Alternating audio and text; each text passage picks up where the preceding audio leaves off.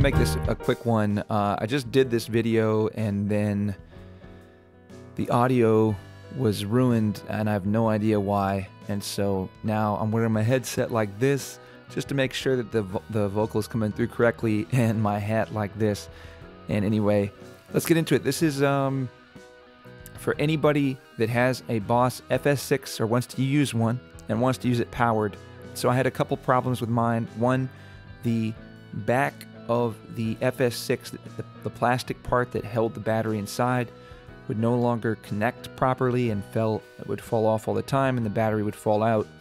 And also, even when it was connecting, the battery would come loose from the battery clip on a regular basis and just become not powered. And so lastly, when I decided to attach this FS6 to my board and wanting it to have a permanent place, I didn't want to be having to pull it off and on to put the battery in and out, in and out. There's a big hassle, especially with the battery, with those problems that I mentioned earlier. So I wanted to have a solution where I can actually plug it directly into my power source. The things that you're going to need: a 9-volt battery clip with a male DC plug. They called it a barrel. A male DC barrel. You can get it on Amazon. I'll put a link in the description. It's going to have 2 wires.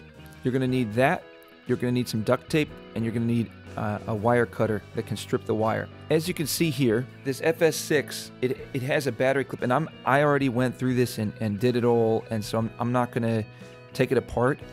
I'm going to show you the picture of the battery clip so you can see and talk you through it. Right here, this is where the battery clip that is part of the FS6 is, and I've got it wrapped in duct tape right now.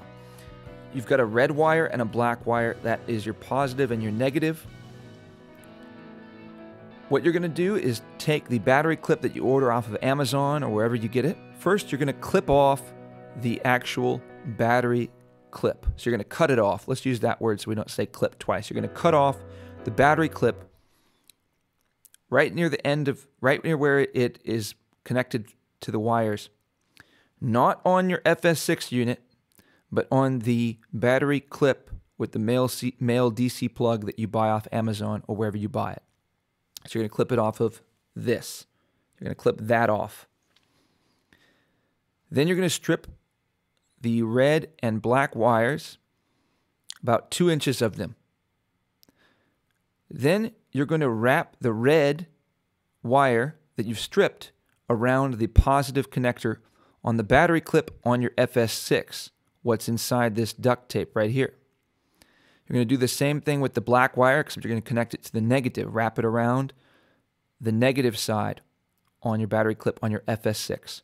Then wrap it in duct tape so that it makes it so it's nice and tight and isn't going to become disconnected inside there. You want to get it nice and tight. I wrapped it with duct tape and then took 2 smaller strips of duct tape and sealed the edges. And that's really it. Then you can plug in that's it. You can plug in the DC plug, the male DC plug into your power source, and the red light is going to light up on this side and right here, and you'll have a powered FS6. Cancún, Valladolid, las playas del Carmen y Tulum. Sinote, Ukulele, estamos feliz y perdido en que se ríe.